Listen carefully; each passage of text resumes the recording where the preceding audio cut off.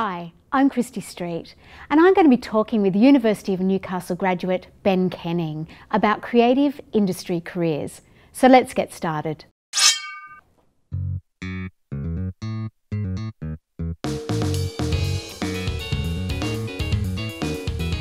Thanks for coming in, Ben. So tell me, you are an artist. What kind of art is it that you do? I'm primarily a painter and mixed media artist, working on canvas and paper with some performance art and live installation type work.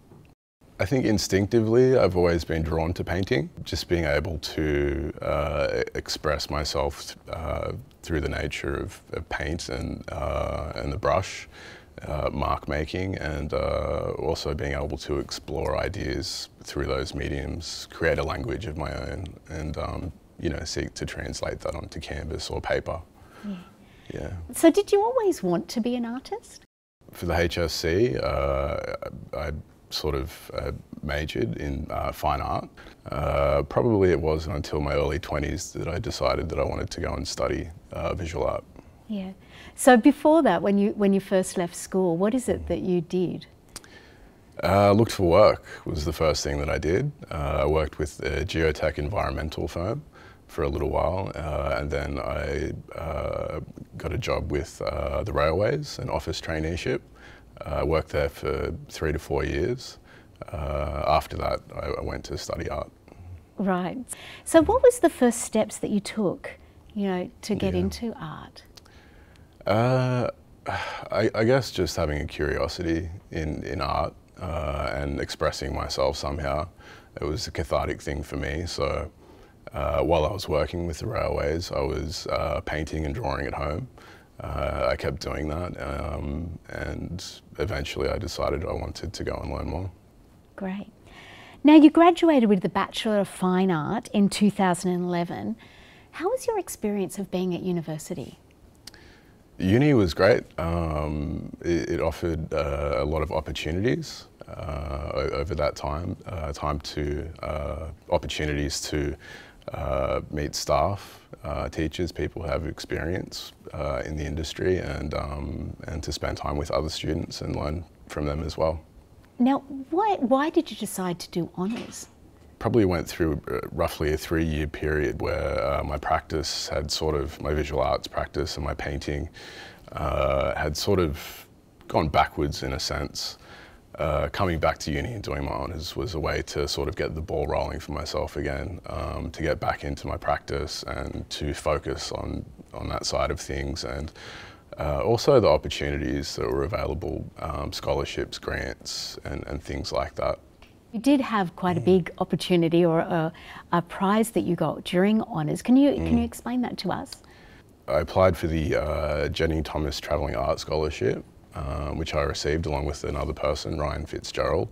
That was for, I think, $2,000 to $2,500 to travel, to, you know, widen my experience and you know, see if I could relate that back to my art somehow. Around the same time, I won a emerging art prize at Cook's Hill Gallery in Newcastle. So I bundled that money together and went to Mumbai, India for 2 months to make art. That's fantastic. What fun. Yeah. Okay. And so did all this then lead to paid work? In a sense, I make money selling art. I do often sell a lot of my work, and luckily the value of my works has been steadily increasing. It's not a steady income by any means, but it is nice to get something back for the investment, you know, that I have put into it, time-wise and, you know, financially sort of speaking as well. Can you explain to me what it is you do have in place to make that okay? Well, I work part-time at Newcastle Art Gallery, which is fantastic. I need some money to support myself, obviously to eat and pay bills and pay the rent. All right. Well, here are a few other experiences of current creative industries students. And I'm majoring in painting. My major is in 2D, which is drawing and painting. And my major is fibres and textiles. Fine art, art history, and gender studies. It's fibres and textiles. I'm from Pius until year 10, then I went to Francis Xavier. I went to Katara High School. I'm originally from Adelaide. I'm from Apopka, Florida in the United States, and I went to Apopka High School. I'm from Chatham High, but that's a really long time ago. I think what I'm enjoying most is the community atmosphere and how everybody feels so together and supportive of your education experience. I enjoy it. It's really hard. It's not a bludge. Everyone thinks doing arts or fine arts is a bludge, but it's not. For me to have looked at quite a few different approaches to drawing and painting in the last couple of years, and now really being able to find what it is that I want to do. I'm enjoying having an encouraging environment to work in and to explore art making and creating and to learn new processes. I love the process of making and learning new techniques and approaches to making art, but I also love being in a community of artists and developing a network with those people. You can do the lectures and things like that online. It makes this technological age makes things quite easy. It's been fantastic. All the lecturers are really encouraging. They're wanting to help you in any way possible, teach you something new if you need. It makes me get better at doing what I love.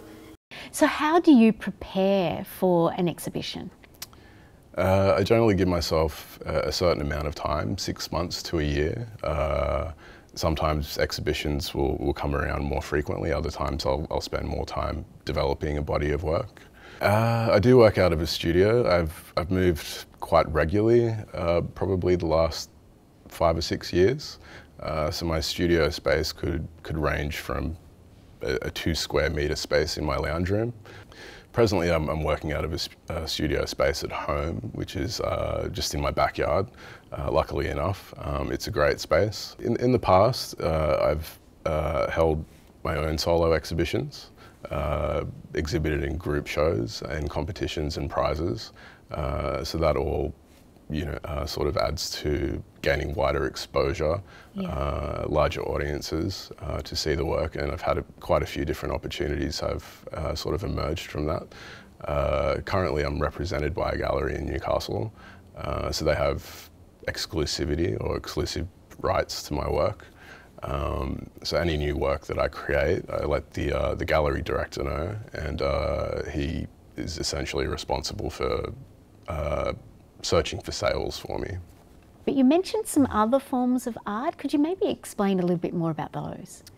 Yeah, for sure. I guess within the last few years, I've sort of expanded, the sort of boundaries of my arts practice, from working on canvas and paper and just singular 2-dimensional surfaces to more immersive environments where I might paint on walls and the floor, or pin canvas up to make much larger surfaces to work on. These works are responsive and they're site specific, so they're in particular places. The last work that I did like this was at the Lockup Gallery in Newcastle. It was a 2.5-hour performance piece where I responded to other artworks which were being created as part of a larger event called Art Bender. Great. Obviously things are going quite well. Are you pleased with where it's all at the moment? It's been a bit of a roller coaster ride, to be honest, but I am happy at the moment. I think initially I was quite gung-ho with my attitude and approach towards exhibiting my work and trying to establish myself as an artist. I've definitely sort of slowed down a little bit. And what about your parents? Do they understand your career choice? Do they understand what you do? They do now.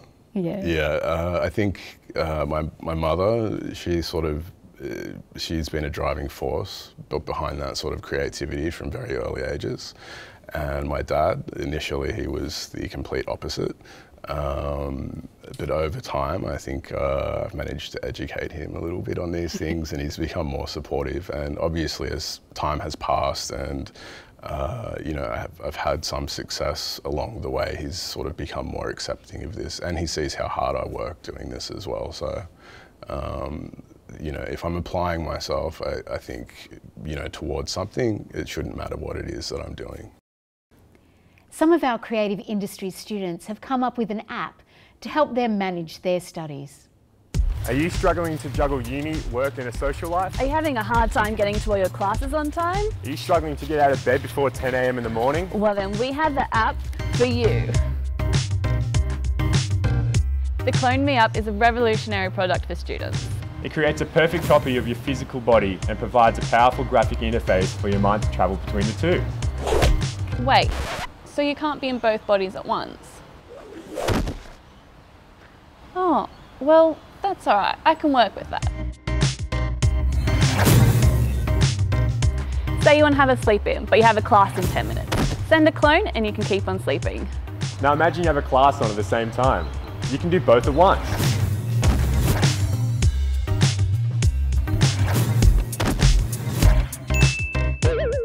The amazing Clone app can also be used to avoid annoying family members or a boring movie date.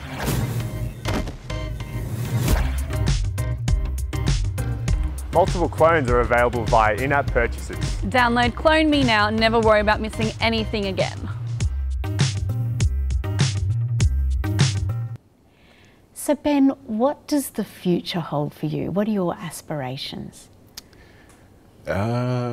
Presently, really just to keep developing my art and my visual arts practice. So what about for young people who are at school and thinking that they might take this path? Yeah. What advice would you give to them? If you're passionate about something and you have a curiosity about something, you should follow that because really that's going to take you to places that you want to go with, things that you're interested in, and it will keep you interested and you will learn more. And the more you do this, the more things will grow and expand and opportunities will occur for you. Yeah, great. Thank you so much, Ben, for coming in today. It's been lovely chatting with you. Yeah, likewise. Okay. Now this program has been made by television production students in the School of Creative Industries, and you've been watching See What You Could Be.